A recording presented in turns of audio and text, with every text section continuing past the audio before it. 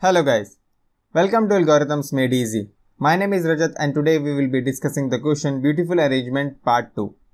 In this question we are given two integers n and k and we need to construct a list which contains n different positive integers ranging from 1 to n and obeys the following requirement. If there are multiple answers, we need to return any one of them. In the first example, n is equals to 3 and k is equals to 1 and the output is 1, 2, 3.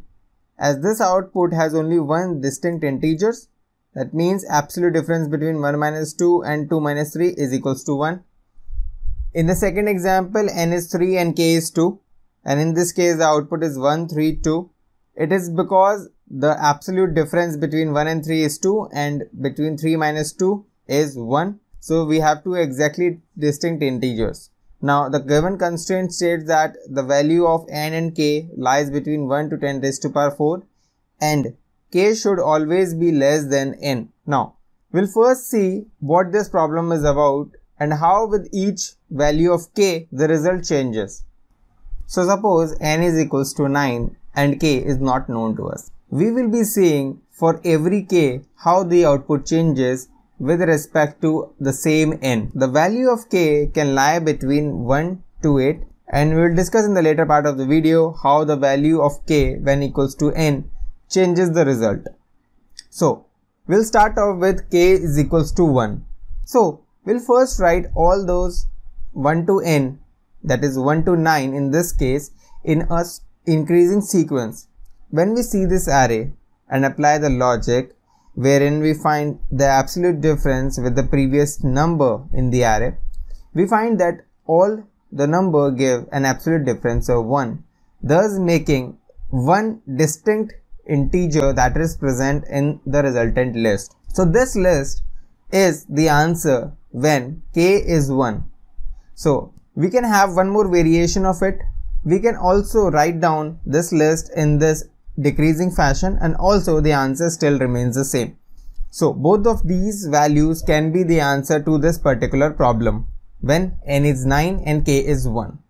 So we'll put this value into our sequence table against k equals to 1. And now we will see when k is equals to 2. We have this sequence with us which is the result of k equals to 1 and we are sure of one thing, that all those values present between this square bracket gives us only one distinct absolute difference. Even if we reverse this subarray, we'll still have only one distinct integers returned for this subarray. But we have increased the number of total distinct integers by swapping this value, as now the difference between 1 and 9 is 8 and all rest of the array it is 1. So we have two distinct integers present in this array. So we'll put this value into our sequence and now we move to k equals to 3. We again see that all the values from 8 till the end of the array gives us only one distinct value. So we can again swap this particular subarray, thereby increasing the number of distinct integers in this array by 1. Because now the difference between 1 and 9 is 8, 2 and 9 is 7 and all the other values after this 2 will give us the same absolute difference, that is 1. So here we have three distinct differences from this array. So we put this value also into our sequence table. And similarly we can proceed further with k equals to 4 till k equals to 8.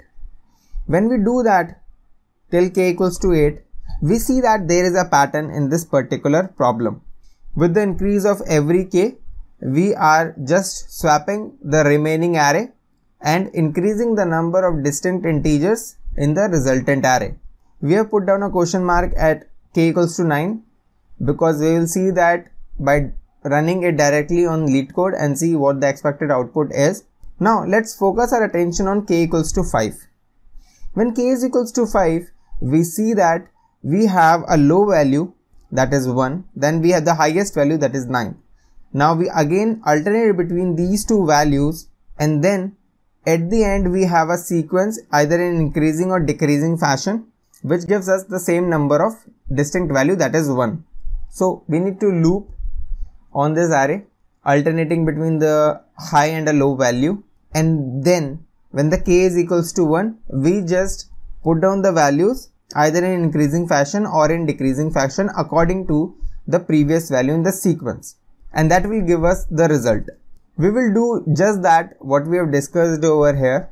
So it's time to code this particular approach. So we'll need a resultant array. So we'll define that first, which will be of size n. Now we know that we need to have two values. First is high, which is n, and second is low, which is equals to 1. Now we need to have an index where we will be putting on the values. Now as we know that we are always putting 1 at the start of the array, so we will do just that at the very start. We are doing index plus plus and we are putting low plus plus. Now we need to loop till the value of k is greater than 1, because we know that once we have k equals to 1, we just need to put the values in increasing or decreasing fashion. Now in order to understand this problem better, we will take one example. We will be taking n is equals to 5 and k is equals to 3, and we will show how each step we are putting down the values. So suppose the value of n is 5 now.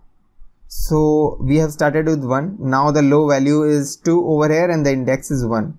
So we need to put in value 5 at this particular index that we are now.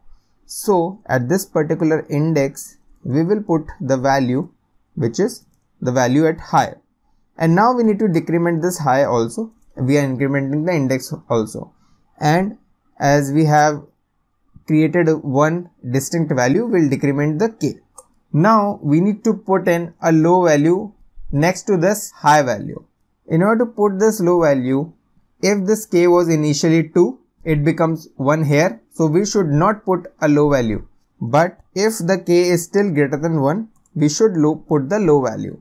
So we will put at index, incrementing and putting the low value, also incrementing the low value and then decrementing the k. So by this we will bring down the k to 1. And now when k is equals to 1, we just need to put the values either in increasing or decreasing fashion. Now we need to put the values in increasing and decreasing fashion according to the last value that is present. So in this case, the last value is 2. So we need to put the values in increasing fashion.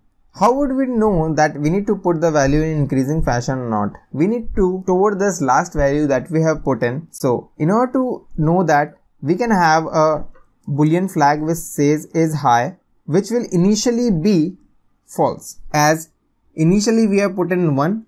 So the last value is not a high value, so we have put in false.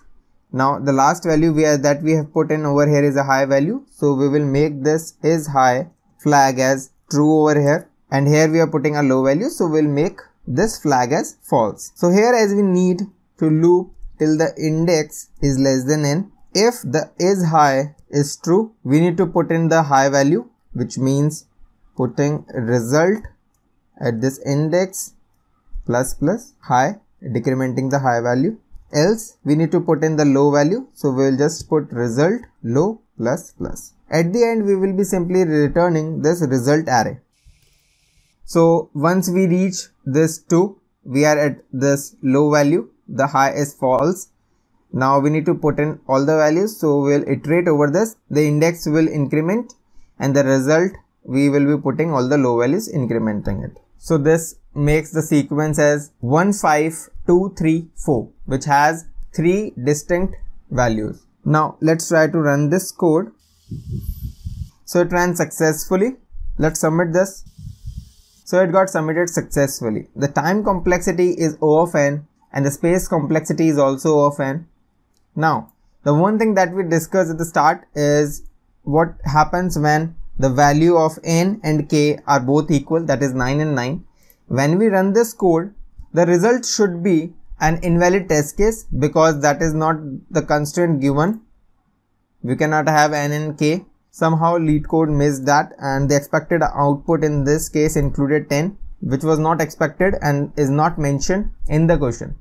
I hope you like this video. Do let us know your thoughts in the comments below. Thanks for watching this video. See you in the next one.